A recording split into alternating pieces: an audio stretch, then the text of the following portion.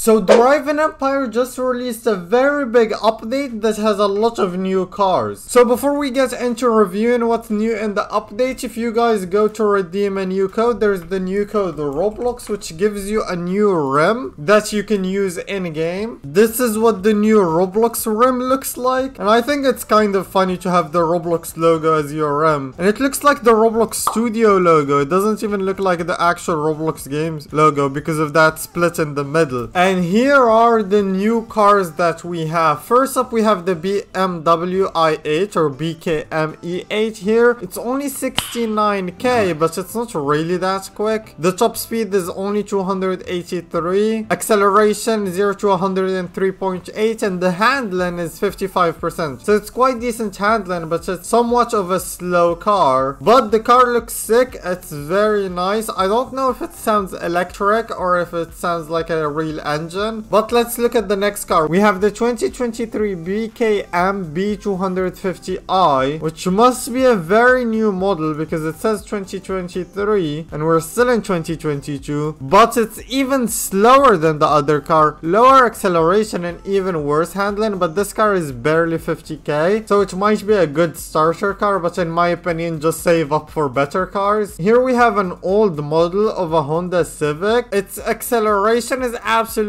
horrendous. The top speed is 234 kilometers per hour and the handling is 45%. And you can see the car is almost 44k, but honestly I don't think it's worth it, unless if you want to like do some drift montage, then this is the perfect car for drifting. Other than that, I don't see a point in having that car. But next up, we have this Porsche. I don't know where they brought this car from. It's 800k and it's from the 1950s. It's called the Princeps Speedster, and I think this is like one of the first Porsche race cars, or maybe it's just a luxury car. It's absolutely expensive and the top speed is horrendous, 188 kilometers per hour. Acceleration is 5.9 seconds and handling is 43%. The handling is not even that great for these kind of stats, but yeah, I don't think this car would work great in races, but I like the fact that it's in the game. Next up, we have a McLaren. This one is called the Labhrann 665 GT. Honestly, I can't tell the difference between McLaren models, but this one does look sick. It's a 2016 model. It looks kind of nice. I don't like it in neon green. Let's go for orange maybe. Yeah, it looks nicer in orange, and it's 300k. The top speed is 325 kilometers per hour. Acceleration 2.9. Handling is 67%, so it has quite decent handling. This car might be very good for the circuit race, so I might save up for it. And the last of the normal cars is the Vision Helios S. I don't know which car model this is in real life. If you know what this car is in real life, let me know in the comments below. But this car has 358 kilometers per hour as top speed, 3-second acceleration 0 to 100, and very nice handling, 69%. So this car is gonna cost you 860k as well, but it looks absolutely sick. And I feel like this was originally some sort of race car, but I don't know which race car this is. But we also have two limited cars. One of them is not on sale yet and the other one is already on sale, and this is another McLaren. This is the Labhrann 888PS and it costs 888k and $888, and this looks sick. This is like the perfect McLaren look. It goes 331 kilometers per hour. The acceleration is 2.9 seconds from 0 to 100 and the handling is 74%. So this is very good handling for quite a cheap car, and it can definitely do great in a circuit race. So let's actually race with that new McLaren. By the way, a big thank you to this person for lending me the car because I have no money in game yet and I can't buy it. We're gonna be doing the drag race first to see how this car does. So this car is maxed out, so let's hope it actually does good. Oh my god, the speed on this thing is absolutely insane. What time are we gonna get? Oh my god, that was a 7 flat. It says 7.07 right there. So with a maxed out new McLaren, the limited one, you can aim at getting a 7-second race in the drag race. Now we are testing it out in the highway race and we're going against a Koenigsegg, so I don't know if we're gonna get beaten or not. Oh my goodness, the speed on this thing, it seems the top speed is around 370 kilometers per hour until we boost, and we just got overtaken by that other car. It doesn't really feel feel that quick for the highway race. And there you go. It's a 34.8 second race in the highway. So if you think that's good enough for you, you can definitely get the car, but I don't think that's really a great time in the highway race. Next up, we're doing the circuit race, and I think I might do quite well here. As you can see, that's actually my car right there, the safety car. So let's see, can I beat my own car? The Koenigsegg might also be quick. I'm not sure if it has good handling or not, but this car does have a good handling, so we should be good through a lot of these corners. We are currently P1, and we're going deep into that corner. Oh my goodness, no. Okay, as long as I avoid making mistakes like that one, I should be in a good position to win, but my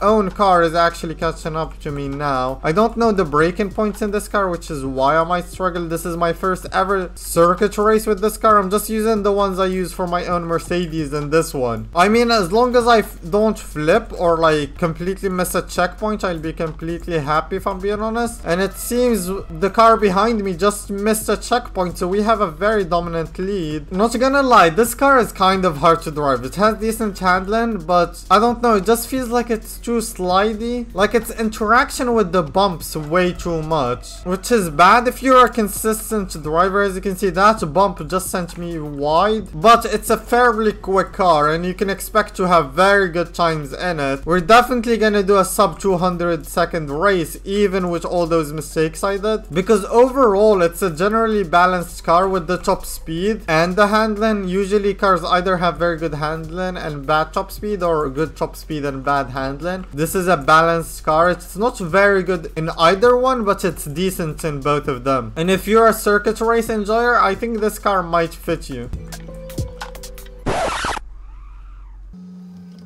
Oh my god, I just missed a checkpoint at the end of the race there and lost P1 as well. I was on track of getting like 190, but I missed a checkpoint. Like I said, even with the mistakes, sub 200, which is a decent time for circuit races. You can definitely win a lot of circuit races in public servers with that. And I definitely think this car can do like a 185 or a 180 if you're just a good driver and don't make any mistakes. And last but not least, we're doing the cross-country race, which is one of the hardest races in this game, and we're going up against some very quick cars. These cars have very good top speed, so they're definitely gonna beat us, but I won't give up. I'll give it my best. We have better acceleration, so let's try to have a nice getaway and avoid having any early mistakes. You don't want to have mistakes against very good cars. Somehow we're still in the lead, so that's kind of giving me hope that I can win this race, but I'm not quite sure. Let's not miss the checkpoints. This car locks up quite easily. Maybe it's because I haven't gotten used to the braking point, so I have to brake and turn every time. So I've been locking up a lot, but it's kind of understeer. The car is not that as good as like the Mercedes maybe in handling. And we just missed a stupid checkpoint. Give me the checkpoint. No, we're gonna get overtaken. No. Oh my god. We're getting caught up by some of the other cars that are in this race. The jump. Oh, that's such a deep jump. Okay, we're still in the lead, but we might not have it for much longer anymore because of the stupid mistakes that I made. Come on, I'm just trying to pull away. Let's not make a mistake here. I've missed so many checkpoints on this part that I don't want to miss any more, and this bridge needs an early turning on the grass. Come on, nice. That was very clean. I think I just pulled away from them a little bit there, and this is all about top speed, so they might catch up to me. I don't have the best top speed, and I definitely see them catching me. Oh my god, I just got overtaken by one of the cars. Oh, look at that top speed. I got overtaken by both cars as well.